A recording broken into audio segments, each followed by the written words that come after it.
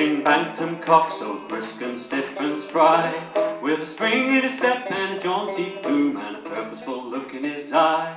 In his little black blinking eye he had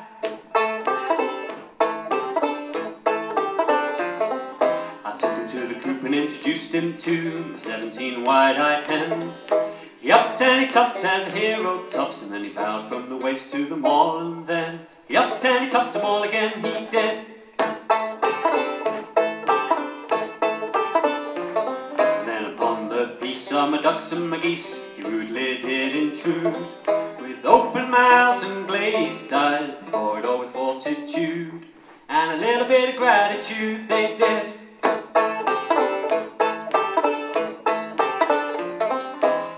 My giggling guinea fowl forced his attentions all upon my 20 hysterical turkeys and a visiting migrant swan, and the Bantam thundered on, he did.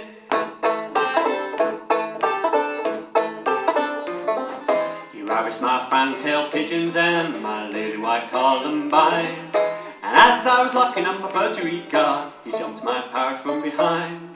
She was sitting on my shoulder at the time.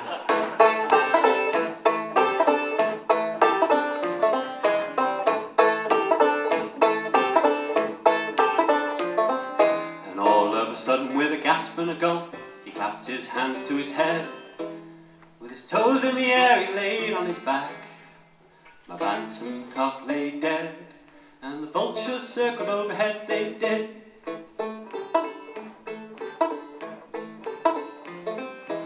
What a champion brute, what a noble cock, what a way to live and to die.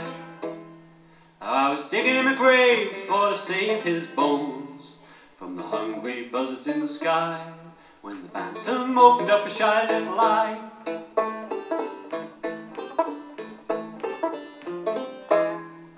He gave me a grin, a terrible wink, the way that rapists do.